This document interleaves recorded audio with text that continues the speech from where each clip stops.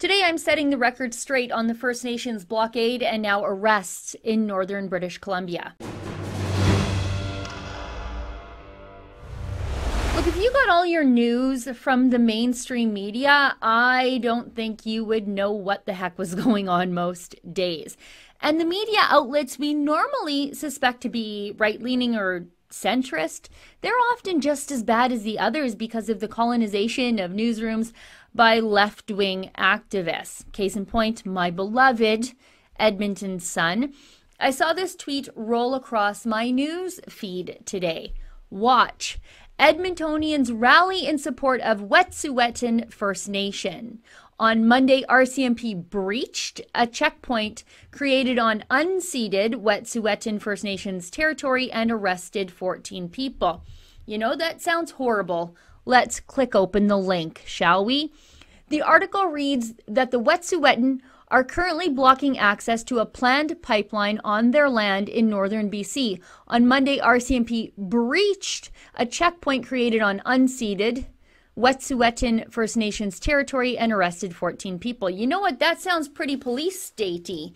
If you didn't know any better, if you got your news from whomever this SJW is that's writing for the Edmonton Sun, the RCMP in northern British Columbia are just a bunch of totalitarian thugs. Breaching means that the RCMP are the invaders here. It's really no wonder my colleague Kian Bexey encountered this anti-police crazy person yesterday. Just watch. What brings you to this protest today? I'm trying to teach my son about the difference between good and evil, and there isn't a point in using metaphor when it's bare in front of us. So the difference between good and evil, these police officers right here that are protecting... That are abducting Indigenous people off of their sovereign lands. So do you want to tell these police officers to quit protecting you? No, I want to tell them to stop abducting Indigenous activists. Release all political prisoners. Get your boots off of Indigenous soil. What you just saw there is someone who is far above her daily recommended intake of the mainstream media, that's for sure. But here's what's really happening. Yes, 14 protesters were arrested this past Monday, but the RCMP are enforcing a December 14th injunction granted by the Supreme Court of British Columbia to Coastal GasLink. That Supreme Court injunction orders the checkpoints set up by the First Nations protesters to give construction crews access to the road. It isn't even an injunction that orders the checkpoints down. The injunction says that the gas company needs to be able to do its work unimpeded. Now let's go back a little, though, to where it all began. How did we get here to these arrests? The elected band council of this First Nation in northern British Columbia signed an agreement with a pipeline builder called Coastal GasLink, which incidentally is a subsidiary of TransCanada Pipeline Corporation, to allow a $6.2 billion gas pipeline to cross their lands. It's all part of a $40 billion natural gas project that includes this pipeline and export terminals in Kitimat, British Columbia. This current pipeline actually received its environmental approval way back in 2014, thank you, Stephen Harper. The company signed agreements with 20 First Nations groups along the route. Should be great, right? Good to go. These bands along the route, they're going to get rich. They're going to crawl out of poverty and do wonderful things for their communities with all that money and those jobs. But here come the hereditary chiefs.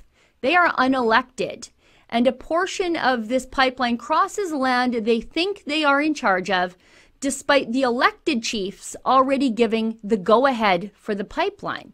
So the hereditary chiefs and their supporters have set up checkpoints, blocking GasLink from building the pipeline and putting $40 billion in economic benefits, with much of it going to Aboriginal communities, at risk. GasLink sought an injunction, and they got it 3 weeks ago. The company and police gave the protesters ample time to follow the law, and they refused, so action was taken. No surprise. But this all reminds me of the self-appointed representatives of First Nations communities who camped out in the ditch on Burnaby Mountain at an encampment called Camp Cloud. Those people appointed themselves the voice of Aboriginal people despite the will of all the First Nations groups along the route of the proposed Kinder Morgan Trans Mountain pipeline expansion. Finally, the protesters fell victim to a court injunction and life went back to normal on the mountain. Now, rallies and protests did happen all across the country Tuesday in support of the hereditary chief's blockade, and the protests, like you saw earlier from Calgary, had a pretty anti-police slant to them. But if you support the hereditary chiefs, aren't you really undermining the democratic will of band members who elected their own band councils and who signed off on their decisions? Don't they get a say in all of this? Don't they get to determine their own future? And aren't you making their votes for band council completely meaningless? To use a phrase the left loves to throw around, this is paternalism. Unelected hereditary chiefs are deciding they know what's best for other people after those other people have already chosen something for themselves. Regular band members are being completely disenfranchised, and their fate is being colonized by hereditary chiefs and their anti-oil left-wing enablers. If the left truly cares about the autonomy of First Nations, then they should turn their backs on these unelected cranks and lawbreakers and thank the RCMP for enforcing that court injunction. For the Rebel.media, I'm Sheila Gunn-Reid. The mainstream media is truly awful some days, but the left, well, they want that to be the only news that you consume. They love to deplatform conservative journalists and conservative media outlets, but we have a way around that. We have our new Rebel Media mobile app. It's available on the Google Play Store or the Apple App Store. Download it, give it a whirl, and take the other side of the story with you wherever you go.